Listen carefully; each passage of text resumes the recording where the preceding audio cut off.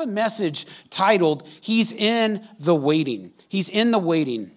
You know, this kind of applies to motherhood as well, right? So you find out that you're pregnant, do the pregnancy test at home or at the doctor's office. You're super thrilled. You're, excited.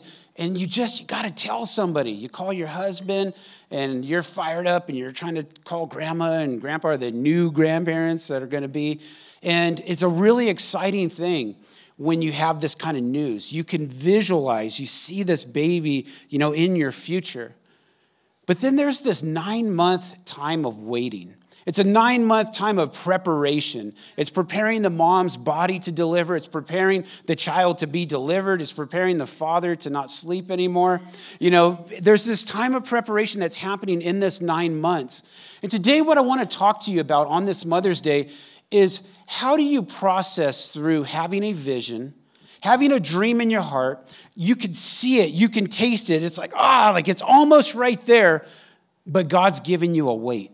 He's giving you a red light. You're just like, I want to move forward, and everything inside me is trying to make this thing happen, but it just seems like there's a roadblock. There's a wait. Something's halting me. And how do we process through that without getting discouraged? How do we process through that without getting disappointed and giving up on the dream and on the vision? Has anybody ever been there? Is there anybody that's there right now? It's like, man, I've grown weary in trying to keep pressing through and trying to keep believing and trying to have faith for something that I thought I would see here manifested now, but man, it's been years and it's just not here yet. Well, today I want to speak to you, and I want to bring encouragement. I want to bring hope to you today. I want you to understand that God does have a plan, and God is faithful to his word. The thing that he's promised you, the thing that he's dropped in your heart, you can know this, that it will happen. But there's something that you also need to know is that God works his best sometimes in the wait, and that God is always working while we're waiting. I look at my own life and how I approach things when I have to wait. You know what I did? I caught myself going to a fast food place recently, and I didn't care what I was going to eat. You know what I was looking for? I was looking for the shortest line. So I would just roll up, just keep driving with my big old truck. No, it's too long. Try this place. And I picked what I was going to eat based on how I could get fed the fastest. Anybody ever done that? Come on, man. Or am I the only weirdo in Beaumont? I was on Amazon too shopping, and I hit the little filter that said Amazon Prime because I knew that I could get it next day or same day. Anybody shop that way? Yes. Come on, some of you are out there. Why? Because we're impatient. We don't like to wait. But the danger is that translates into our own spiritual lives many times too, is that we pray and we want instant results. We read the word of God and we start moving and say, man, I feel like God's got a call for ministry in my life. And it hasn't happened yet. I don't understand, man. I've been reading my Bible for 2 weeks and I'm not the pastor. What's going on here? Some of us, we do that even in the gym, right? We go over there and we're there for a month, that free subscription. They let you in and you go in there and work out about 30 minutes a week. And you're like, yo, where's my six-pack, man? I thought they were handing out six-packs around here. And I don't got my six-pack because there's this process of waiting. There's this process of growing through. And I want to talk to you about that today. Because I think that as Christians often, we've been taught that, the promises of God are for you. And listen, the promises of God are for you. They are yes and amen. There's without a doubt that God's promises are true and they will come true all the time. But because they don't happen in our timing, we start to think, I miss God. Some of you carry a lot of guilt and shame in your life because you feel like you've stepped out in faith. You started tithing. You started serving. You started trying to grow closer to God. And ever since you did that, it seems like everything's going worse than it was before. And there's this voice in your head that's saying, you're doing something wrong. There must be sin in your life. There's sin in the camp. Something's going on. Something's wrong with you. Because it's not happening in your timing. And today what I want to do is I want to strip off that covering, that fog that the enemy puts on you to get you to, basically walk away from your faith. I've seen people do that. The discouragement, the disappointment, it sets in and they're like, I don't know, man. I tried that God thing. I tried that whole thing. It just doesn't work. And the enemy many times will win the battle because people don't understand that waiting is actually a part of a believer's life. That being a healthy believer, that often waiting is going to produce some of the greatest results in your life. And so I need to help you understand the truth today, and then we're going to learn how to apply that truth. Are you guys with me today? Because this is what happens often, and I've done this too, is that when we get in a waiting situation, let's say we're at a stoplight. Remember we kind of used that analogy last week with fear. You had a collision in the intersection, and now you're afraid to actually get behind the wheel and move forward. So you've been stalled out because of fear of what happened. Well, in the same way, some of us, we approach the intersection and we hit a red light, and we don't like red lights. We don't like waiting for red lights. So what do? We take alternate routes. We hook a right, we hook a left, and we start taking these unauthorized detours in our lives, trying to avoid the wait, trying to circumvent God's plan. And here's the danger in doing that, is that God often will say, pump the brakes and put you at a red light because he's working some stuff out in order to really ensure that you have success as you pass through. But some of us are like Pastor Steve, man, Siri gives me directions, and sometimes I'm like, no, I know a better way. Do we got any of those out there? Some of you are like, no, I know a way better way, man. Siri's slow. She don't know what's going on, man. She talks funny too. And so you end up doing your own thing, and then come to find out it took you longer. Why? Because Siri also is keeping track on everybody, which is kind of a scary thing, but keeping track on areas that are slower and this and that, and provides the fastest route. And many of us, that's exactly what we do. And when you take detours, what detours do, detours before God is really, it's an act of disobedience. And when you start taking detours of disobedience, you end up with disobedience leading to destruction.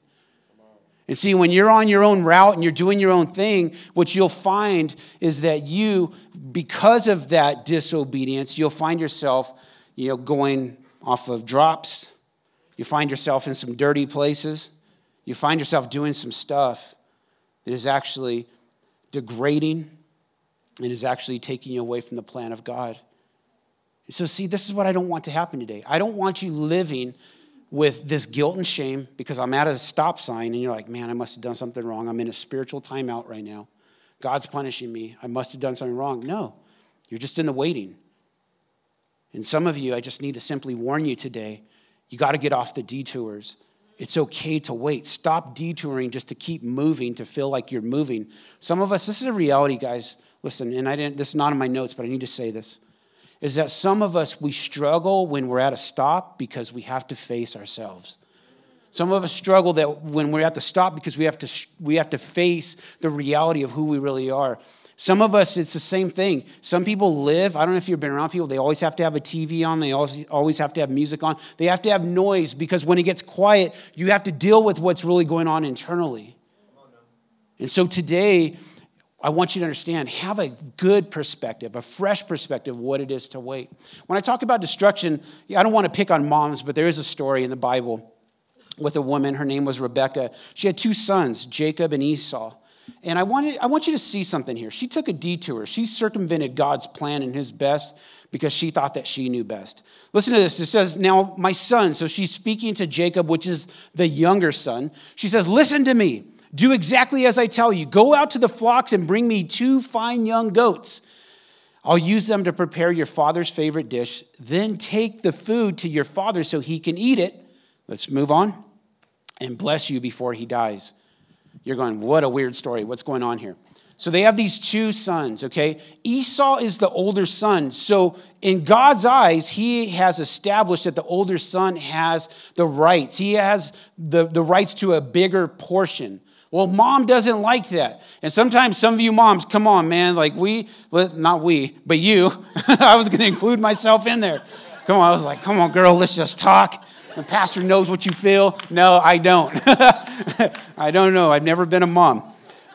But you know how, this even translates to parents, but moms, right, a lot of times you don't like when your child is picked on or overlooked, right? And we kind of like, come on, you got to push you to the front, and hey, he's really good at, you know how that works. That's in you. God put that in you. And so we see Rebecca, the same thing's happening as she has 2 sons, and for whatever reason, she don't like Esau that much. She likes Jacob, her youngest son. But she knows that it's God's will that Esau would have that blessing. And she's saying, listen, we're going to trick, we're going to deceive, we're going to manipulate So your dad gives you the blessing. But here's what happens. He does get the blessing. They trick dad. They fool him. But that blessing brought destruction. You know what it did is it took two brothers and it destroyed their relationship. Because when Esau realized what happened and that his rights and his blessing was stolen from him, he wanted to kill his younger brother.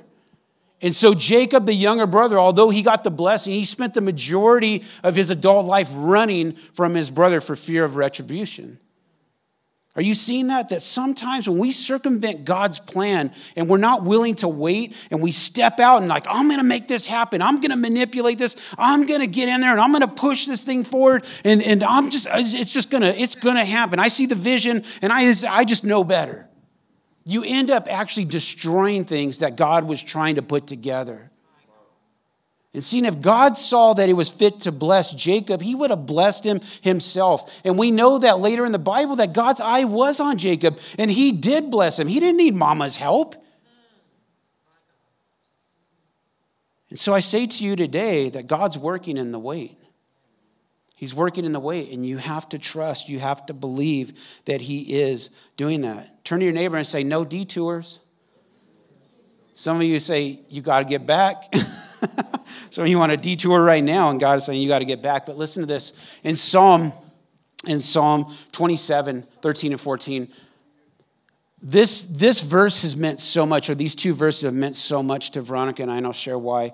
But listen to this. This is how you stand in that place of waiting at the red light and you don't lose heart. This is how you don't get disappointed. This is how you don't get discouraged. This is how you don't give up. This is how you don't head up on a detour. Head up on a detour. I don't know what that means. You don't head out on a detour. It says, I would have lost heart unless I had believed that I would see the goodness of the Lord in the land of the living. It says, wait on the Lord, be of good courage, and he shall strengthen your heart. Wait, I say, on the Lord. You know, a year and a half ago when Veronica was diagnosed with cancer, everything was going wrong. Everything was coming against us. We had this vision of planting a great church. We had a vision of seeing a city change. We see a vision of our kids serving God and loving God. We had all these things that God had put in our hearts, and it just seemed like everything was evaporating. And as we were moving forward, it seemed like everything came to a screeching halt. End up online for all these months, and it just seemed like everything was going wrong. But we stood on this promise. And Veronica and I, we looked at ourselves and we said, you know what, babe, you are not going to die. And we are not going to see God's goodness with you in heaven. We're going to see his goodness here. And that we would see your healing here. That people would know that God is powerful and that God loves you and God loves me and God loves everyone around here and that he wants the best for you. And we were convinced of this, and we would tell each other that we will see the goodness of God in the land of the living. And so I say to you today, this promise stands for you. If you're at a halt right now, if you're battling something, you've hit a roadblock, you've hit a red light, and you're going, man, I don't know. I'm here to tell you today that God promises you this, that you will see the goodness of God, the goodness of the Lord in the land of the living. But this is what he's saying. Wait on the Lord. We don't like that part, but it's part of it. If you're going to see his goodness, wait.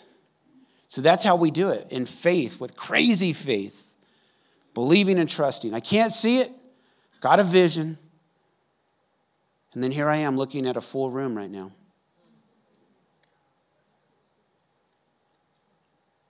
In first service, we were looking at people that are coming and experiencing God's presence and getting healed and getting restored and redeemed, and people are giving their life to Christ. What we saw as teenagers, we're seeing.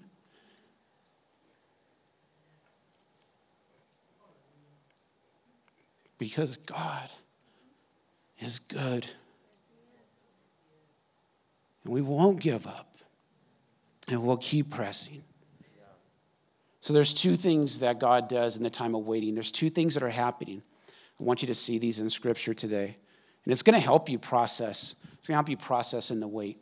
He's doing two things. So number one is this, because remember, he's always working in the waiting, is that there are divine delays.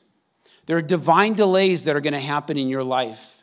There are things that God is doing behind the scenes. He's moving people. He's moving resources. He's shifting things. He's getting people into positions that are going to give you a yes, because the one that's in there right now would give you a no. So God's got to get them out. He's moving and shifting things all the time. And there's divine delays as he's working on your behalf, and you've got to believe that. So sometimes you're out of wait and you're like, you know what, God, what are you doing?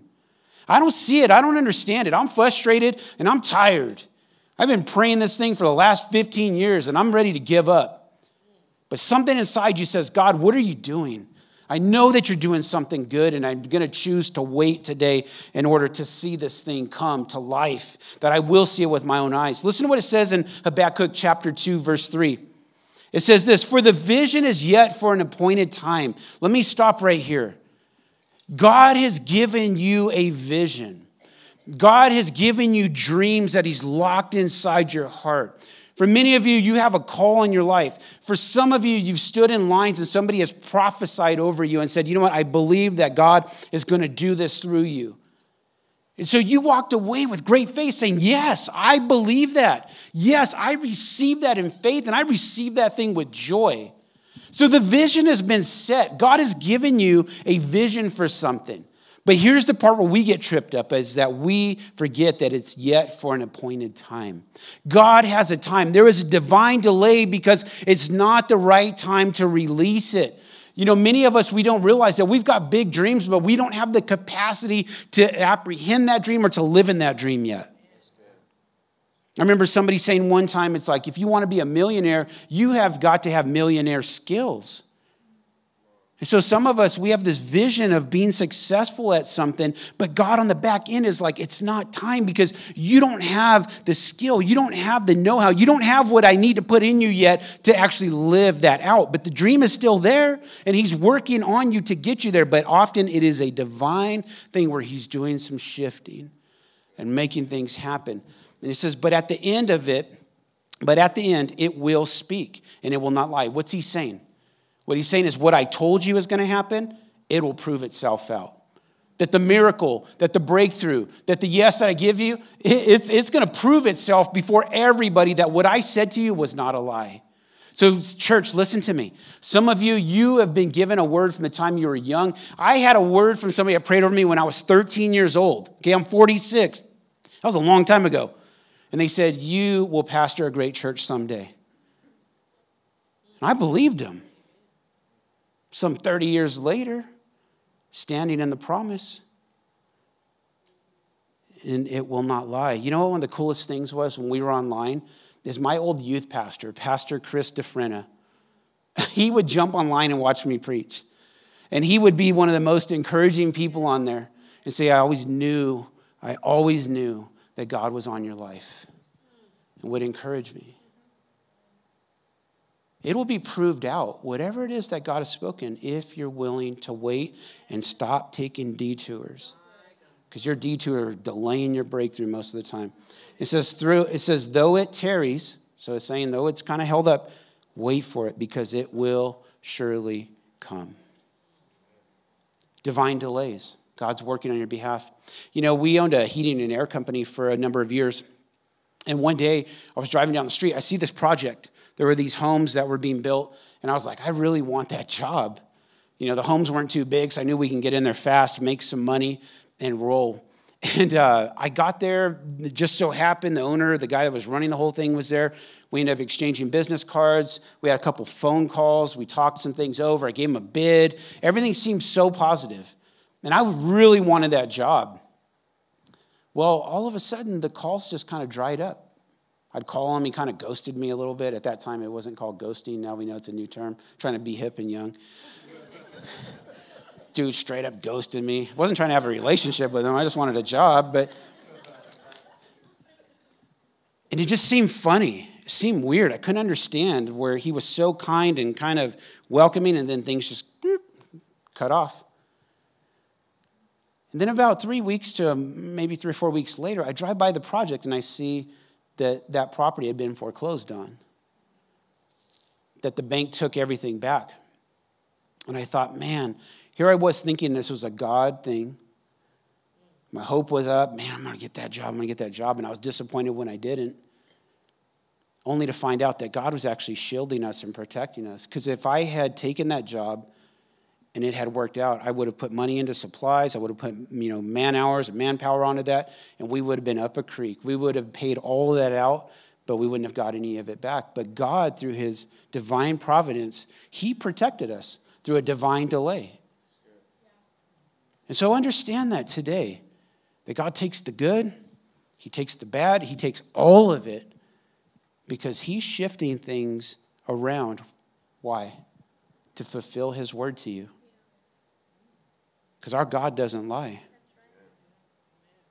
But you got to be willing to wait. Amen? You guys with me?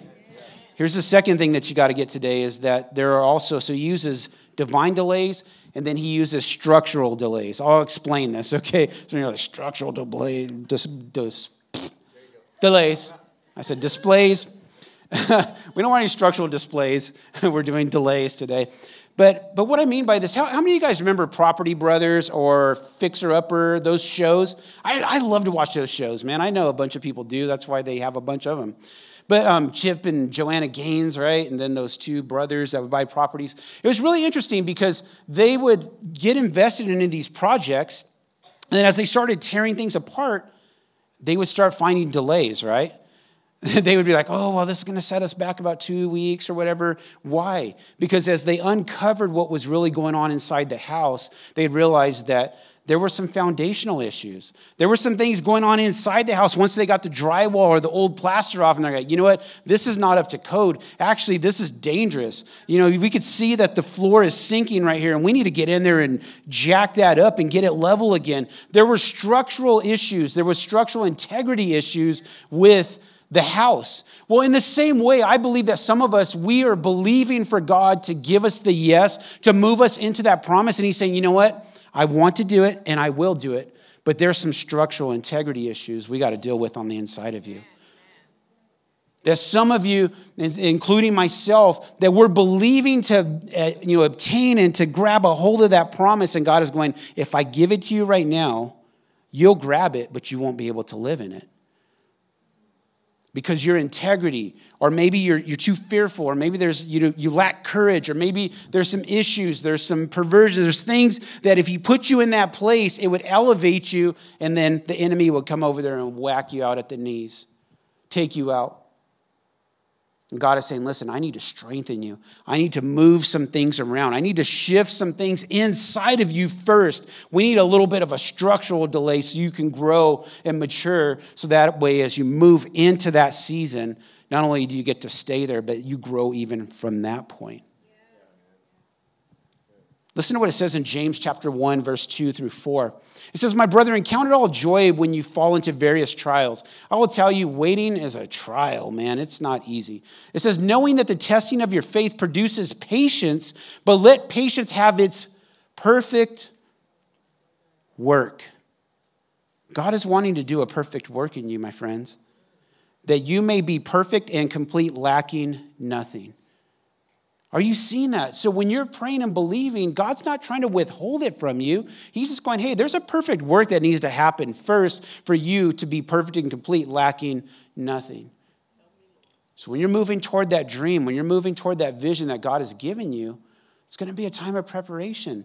See how this changes everything? See, most of us, we fear the wait. It's like, oh, I hate the wait. I don't want to wait. I just want to be healed. I just want to be restored. I want my marriage to come back together. You know what? I want my kids to come back home. I want that door to open for me with that job. And what we do is we perceive any kind of wait as God's punishment. We perceive it as us not having God's favor on our life. I've seen that. I grew up under that theology. It was like, oh, well, if God's not blessing you, man, you must be doing something wrong. But that's not the reality. Because even in the wait, God is doing good things. But if in your mind you think every time you're waiting that somehow God's angry with you, that he's frustrated with you, because he's not just moving you, he's moving other people. God won't violate somebody else's free will to do something for you. He's looking for somebody available to move to come and bless you. And sometimes that takes some time. And when we look at these great men in Scripture, all throughout history, including Jesus, it's really interesting because there's always this time of waiting. You see consistently in Scripture, you'll see 40 days and 40 nights. And even sometimes you'll see the thing of 40 years. But when it comes to 40 days and 40 nights, it's interesting because you have Joshua and Caleb, who we talked about last week, right? I don't know if you know this, but the spies, they went out into the land for 40 days. You see Jonah, as he went to Nineveh, he was trying to minister to them and get them to repent for 40 days. You see Goliath. Goliath came out and taunted the children of Israel for 40 days.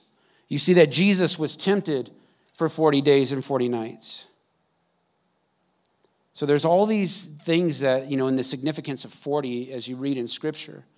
But I believe that the most significant is actually day 41 because it was their day of breakthrough.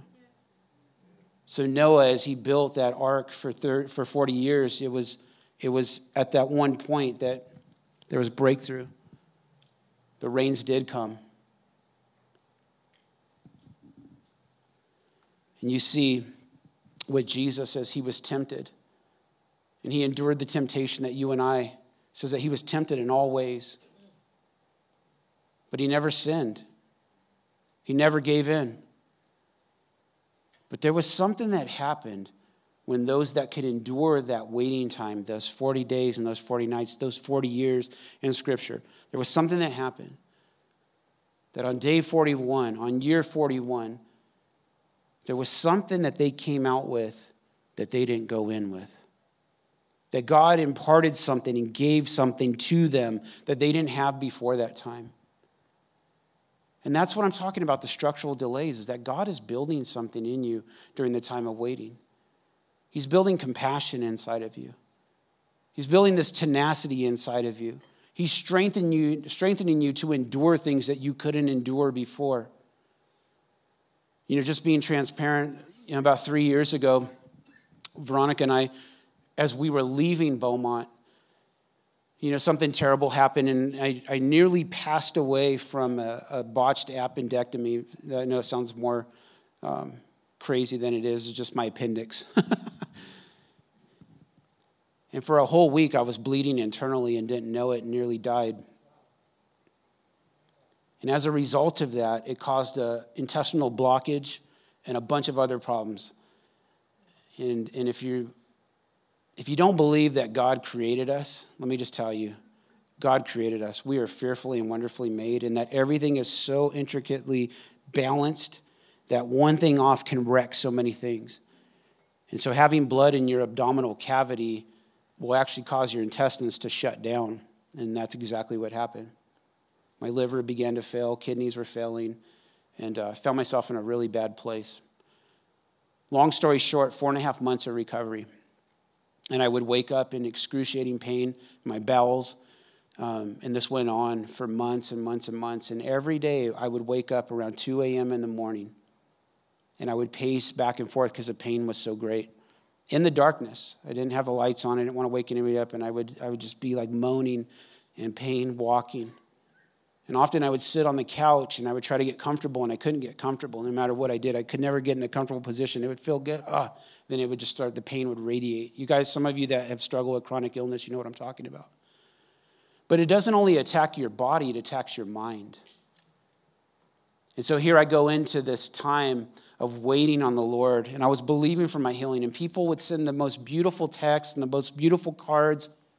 People were awesome and loved me, but yet here I am going through this just really brutal time.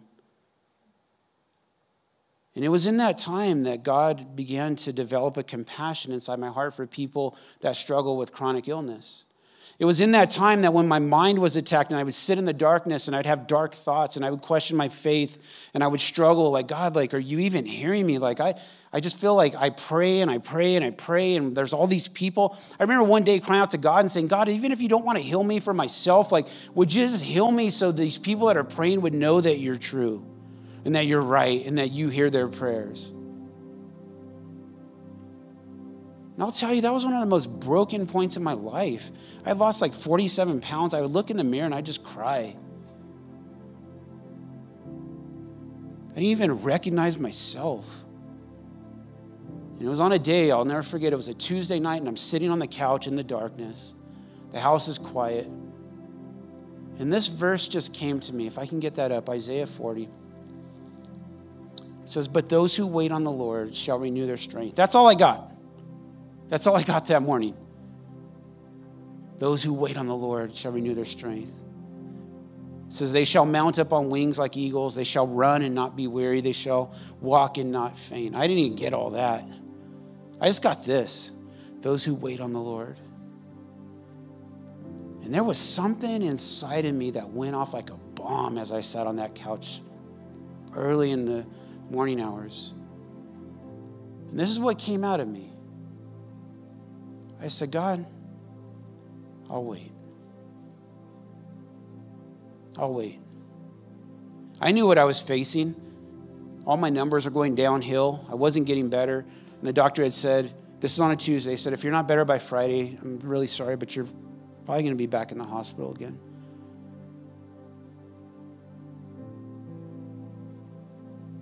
And I sat on that couch that day and just said, I'll wait.